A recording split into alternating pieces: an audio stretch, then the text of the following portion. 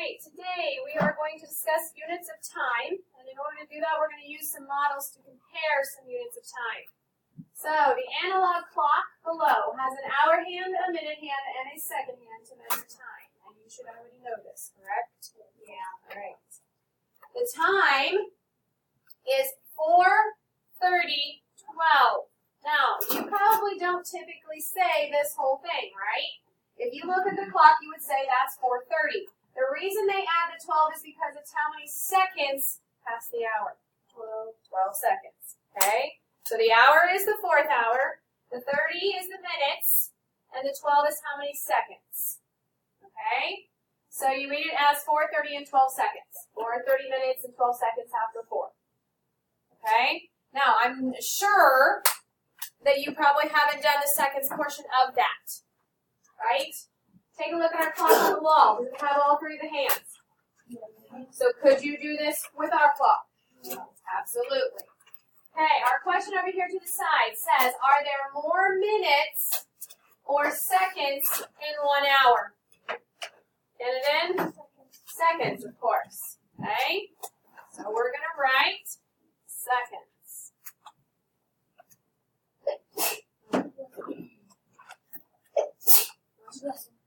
Now, there are 60 seconds in a minute and 60 minutes in an hour. The clocks below show the length of a second, a minute, and an hour. Okay? So take a look here. You have a start time of 3 o'clock, where everything is at zeros except for the hour. Okay? Then the next one is when 1 second elapses. And I believe you have a little blue line that draws it from the middle here to that 1 second. Yes? Then if you go over here and you look, the time is now 3 o'clock with 1 minute or 1 second on the end of it. Okay? Then if I look at this one, it says 1 minute or 60 seconds elapses. So now look at what they drew. You see that it's going to the minute place. Second hand has made a full turn clockwise. So that means this has gone all the way around 1 time in order for it to make a minute. Make sense? And the time would be red, 3:01 with no seconds. See how it's back here, the red one? Okay. Then here you have 1 hour or 60 minutes elapses. So the minute hand has made a full turn clockwise. So the minutes have gone all the way around. That's why the entire thing is blue. And your time now is 4 o'clock, no seconds. Right? Okay, so let's look at example 1. We don't need our pencil at this minute, so you shouldn't be standing over there waiting on me to stop talking. How does the size of an hour compare to the size of a second?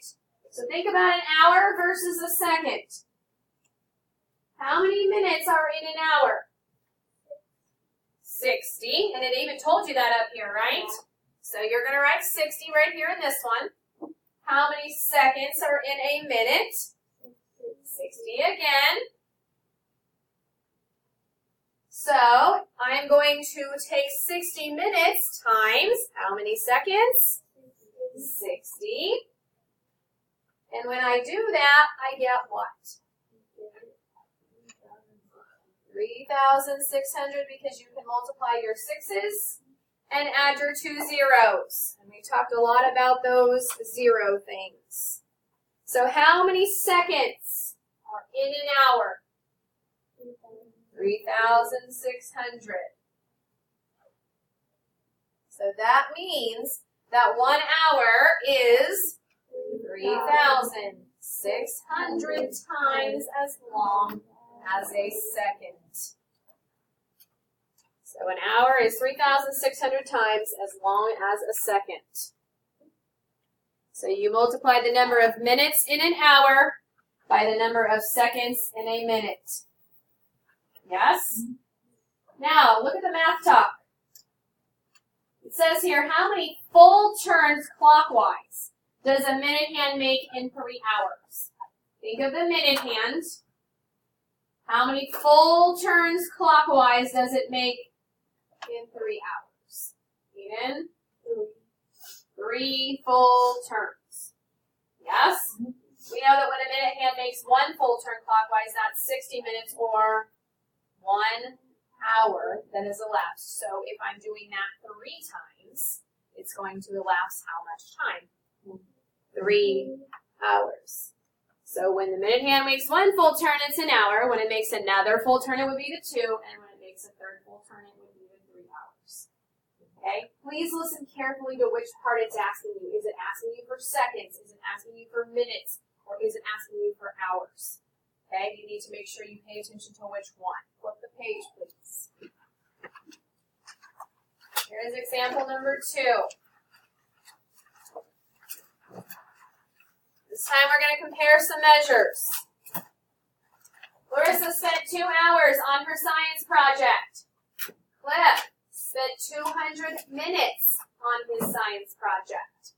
It wants us to tell him or them who spent more time. So, who spent more time? Might not be a bad idea to underline the word more. So, how much did Larissa spend? 2 hours, and Cliff spent 200 minutes. Are those in the same unit? No, one's in hours and one is in minutes. So we're going to make a table that relates our hours and our minutes together, and we should already know how many minutes are in an hour. Get it done quickly. You shouldn't be getting up while I'm teaching. So 1 hour is equal to how many minutes? 60. That was something that they told us, which you should already know. So if I have 2 hours, how many minutes am I going to have then? I'm going to have to take the 60 times the 2 because I'm taking it with 2 hours, and I get a total of 120.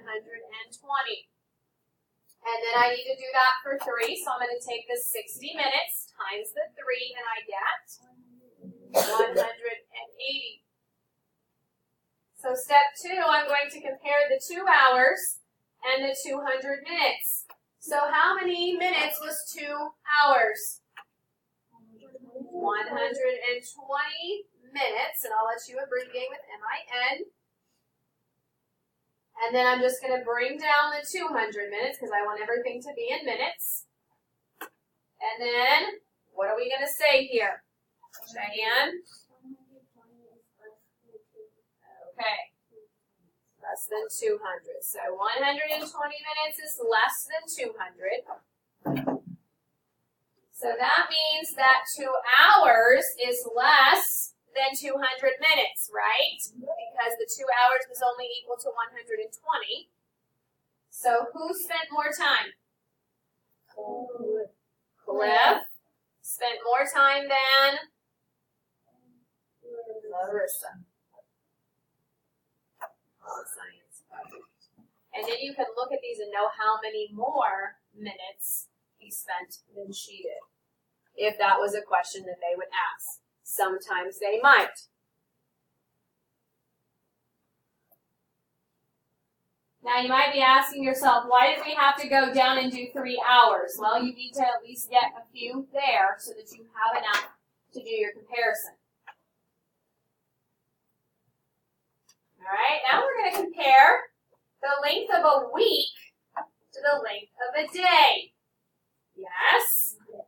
Okay, and we're not going to use colored pencils. We're just going to do it shading with our pencil because it's easier than having to go get a colored pencil for one problem. So it says the number line below shows the relationship between your days and your weeks. Notice that you have weeks on top from 0 to 1, and you have days on bottom from 0 to 7 because there are 7 days in a week. So we're going to use our pencil to shade 1 week on the number line. So on the top, you're going to shade the whole thing across. Just make a little line across there, shaded, so we can see that all of it is. Let's go. And then we're going to use our pencil to shade 1 day on the number line. So where am I going to go on the bottom one? From 0 just to 1, and do it. Make sure it's underneath the middle line. That way you can see the difference between your 2 shadings.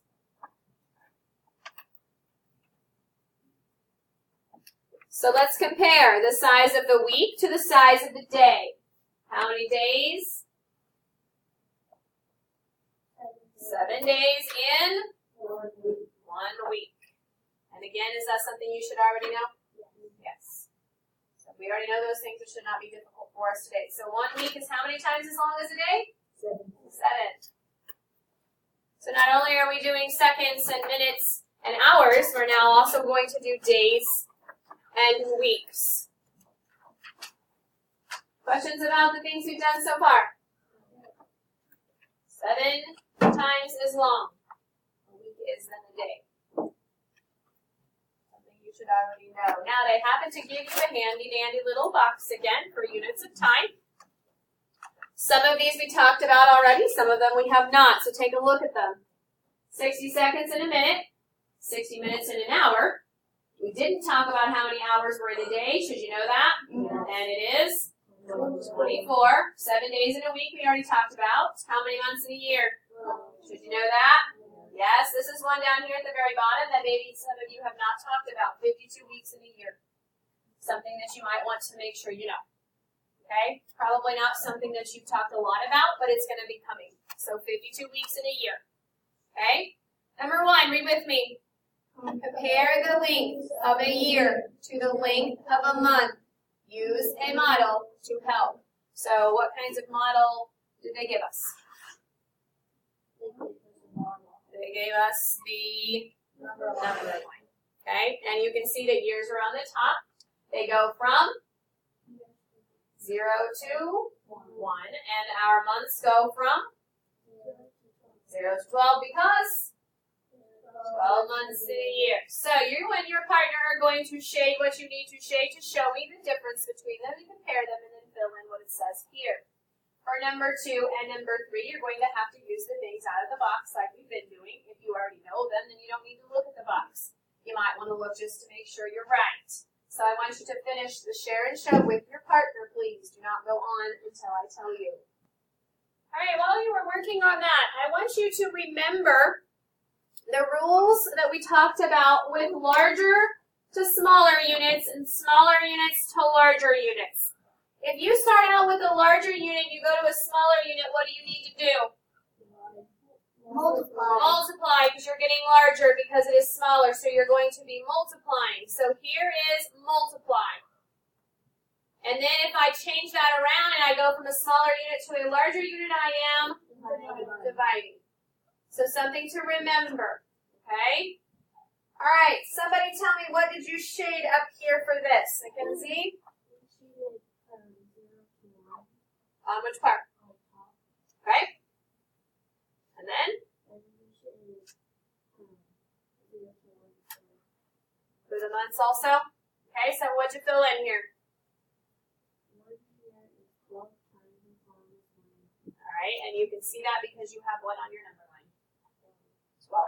Now, if we didn't give you a number line, would you know how many months for a year? Could you still fill in something like this? All right, number 2. Brayden, what'd you do here?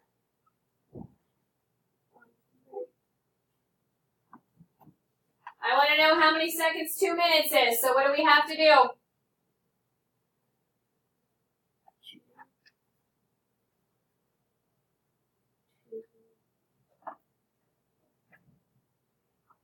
So your first thing should be looking up here at the 2 units you're using. What are they?